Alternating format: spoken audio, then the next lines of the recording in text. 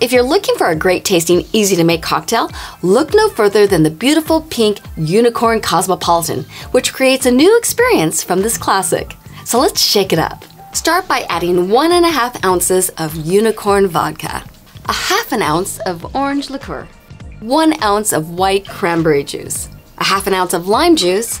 Add ice to your shaker and give it a good shake until it's chilled. Then we're going to strain it into a martini glass.